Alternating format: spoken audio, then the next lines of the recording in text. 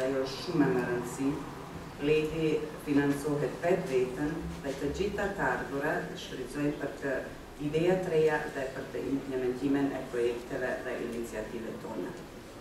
Ju lutem, unë shpesh thëmë, opcioni ma i keq është një jetë njeriu me prit.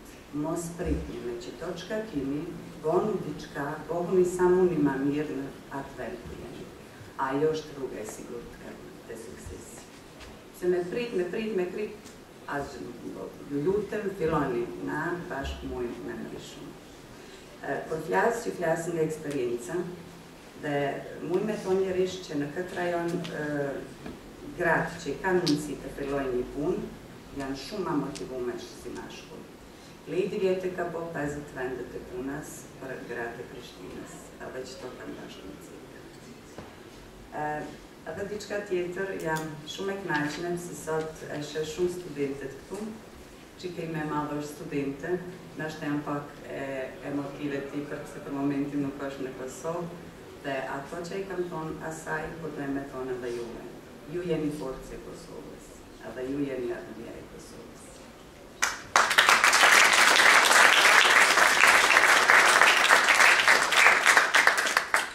Po, jo vetëm ju, edhe na së bashku me juve, se qdo njoni pej neve është njeri, qdo njoni pej neve është motre e dikujt, none e dikujt, njët e dikujt. Edhe ju lutem, se qdo njoni pej neve, qdo dit e merë një kofe me gurë, edhe e shpërndajnë njëtin vend.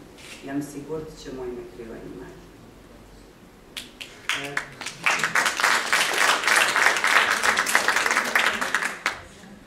Une s'jam e njëmë në Kosovë, as jam e rritme në Kosovë, edhe nuk e dim me ju tregu as kur, as qysh, po e di që këtë vend e vërtetet me gjithë shpirë.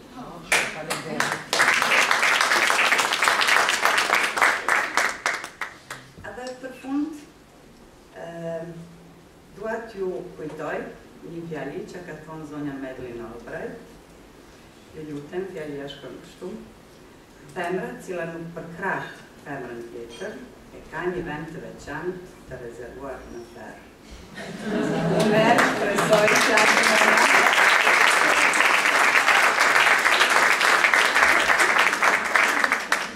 shpresoj që asë njëna nga neve nuk do të shkën atë vend. Ju uroj të gjithve festën e 8 marsit me një apel edhe me një lutje sot në këtë. Ju lutem të përkrahni së bashku për atë Kosovës.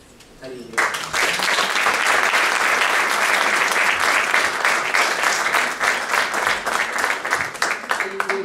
Zonja Murati, besoj se pari duhet ta komplementojnë për që në shumë mirë. Faleminderit edhe për këto fjallë inspiruse për cilat ne si femra dhe si gra në Kosovë kemi nevojë, sidomos duke pas parasysh faktin se gratë për kundër iniciativave të mëdha që i kanë dhe për kundër ideve të tyre më shumë përfaqësojnë shoqërinë civile se sa sektorin privat dhe atë publik. Prandaj besoj që këto do të ndihmojnë në marrjen në nisjen e iniciativave të cilat do të ndihmojnë në pavarësimin e tyre ekonomik dhe synoni. Ju e thatë që nuk jeni lindur në Kosovë, megjithatë ju nuk përfaqësoni vetëm komunitetin shoqëriak, ju përfaqësoni gjitha komunitetet në Kosovë dhe për këtë NGO Lady është një shembull shumë i mirë i multikulturalizmit në Kosovë.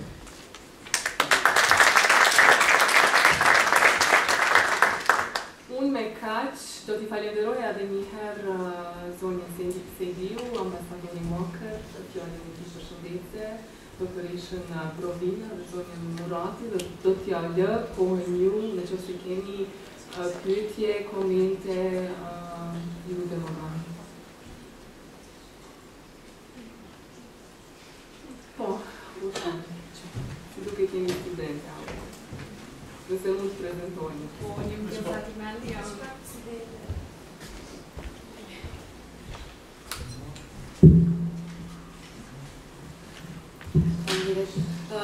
Unë jam Gjelza Gërmendi, jam studente digitalore në Universitetin Amerikan. Edhe fillimisht mirëserdhet edhe urime festat të marsit të gjitha agrave që gjenden në këtë sallë. Desha t'ju përgëzoj për suksesin që keni arritur deri në ditët e sotme, edhe për humanitetin tuaj që keni shprehur në çdo mënyrë, edhe duke i ndihmuar çdo individi, çdo personit. Me të vërtetë ju përgëzoj edhe faleminderit shumë, ju jeni shembull për mua edhe po shpresoj edhe për krejt bashkët ose femnat e tjera. Gjithashtu, dëshira ta përshëndesja edhe Mr. William Walker. I would like to thank him for his brave heart and for his honesty and humanity that he showed us through all these years. I really like to thank you, sir. Thank you very much.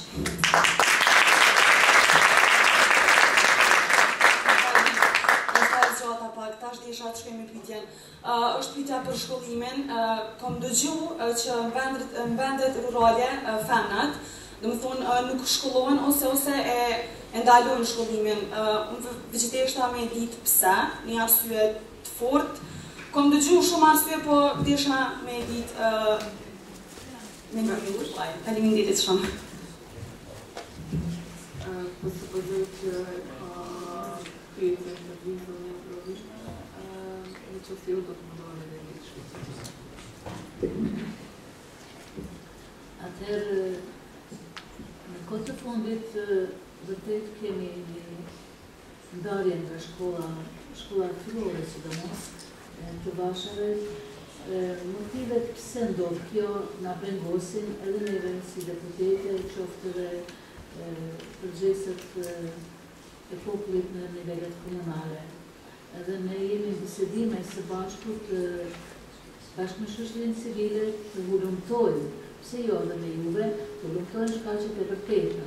Ndoshta si shkak primar mund ta supozojnë që mund të jetë gjendja vështirë ekonomike, ndoshta mungesa një perspektive për punësim, sepse këto energjime shkollimi, edhe pse sot shkollimi fillor dhe i mesëm garantohet dhe është shkollim falas dhe jo obliguar. Shoqëria duhet të tregojë një interesim më të madh për shkollimin e vajzave, domethënë vetdia atyre duhet të jetë më e lartë. Këtë një motiv tjetër nuk ekziston. Vetvetiu duhet jemi më syhat neve si shoqëri edhe si femra që të kontribuojnë që kjo mos të ndodhë. Sepse nuk ka kuptim në këtë shekull të kemi vajza që nuk e marrin të paktën jo shkollimin fillor, por edhe shkollimin e mesëm që është i obligueshëm me ligjet e Kosovës. Kaq kisha më përgjigje.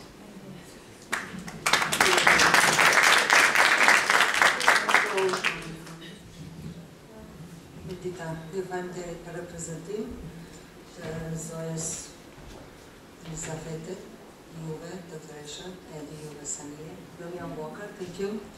Pyetja ime kishte në qenë, çka krijon shoqënia ose si thatë, gratë e Kosovës për fëmijët, sikur që u thatë, armëria e Kosovës është në edukimin e gjeneratave të reja. Po ku janë në këto gjeneratat fëmijët me nevoja speciale?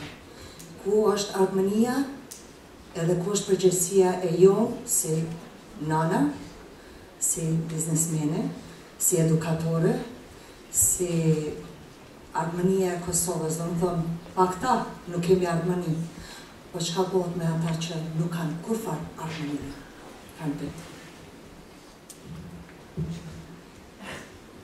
Faleminderit shumë për pyetjen.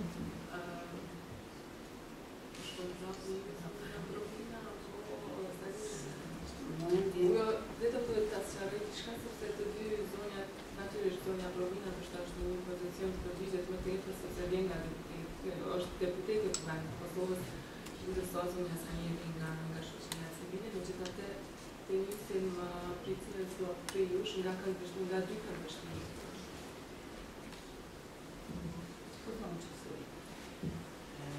Mua jam keq se kisha pas dëshirë me pas ma shumë kompetence për me mujtë në bërë diçka, se me vetë më me të retnire. një rast të familje, një qite që është endire punën. Lendi që ka mujt me do që ajo nuk është sfera jonë, po kena pas mundësi, në qatë mundësi që kena funksionu